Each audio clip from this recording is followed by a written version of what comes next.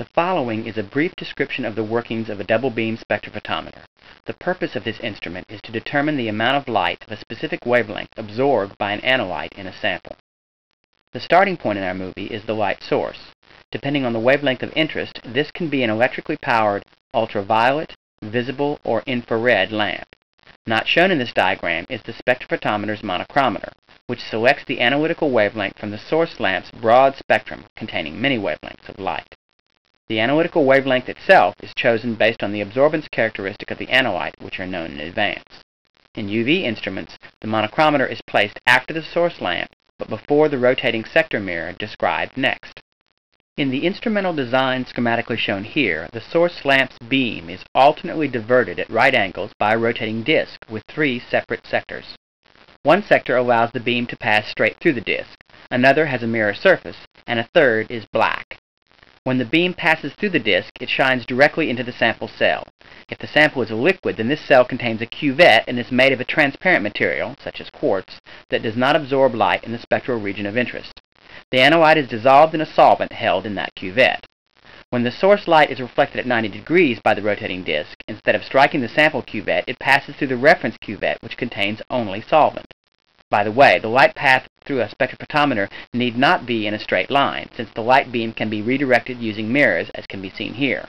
Sometimes lenses are also used to collect and collimate the light. After traveling through either the sample cell or reference cell, the light that was not absorbed, by far most of the beam, is directed onto the phototransducer or light detector. This component in the spectrophotometer converts the arrival of photons into an electrical signal, and, in most modern instruments, this signal is then digitized by a computer. The alternating light signals from the reference beam and sample beam generate alternating electrical phototransducer signals. A computer sampling those signals can now determine the analyte absorption in two ways. Some instruments merely subtract the sample beam's signal intensity from that of the reference beam. The difference is a measure of the amount of light absorbed by the analyte. Since phototransducers are relatively poor at measuring the absolute difference in two different light intensities, especially if that difference is large, light absorbances determined in this manner can contain unacceptable amounts of error. Phototransducers are, however, good at comparing light beams that are close together in intensity.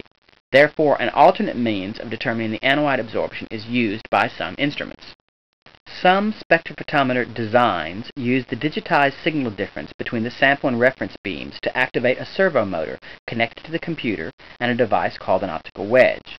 The servo motor slides the optical wedge into the brighter reference beam's path somewhere after the reference cell but before the phototransducer.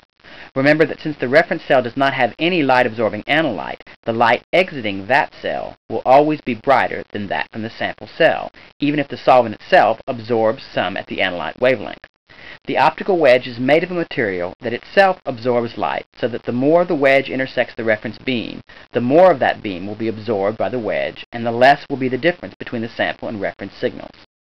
The wedge is automatically fed into the reference beam until the reference and sample beam signals are of exactly identical intensity as measured by the phototransducer.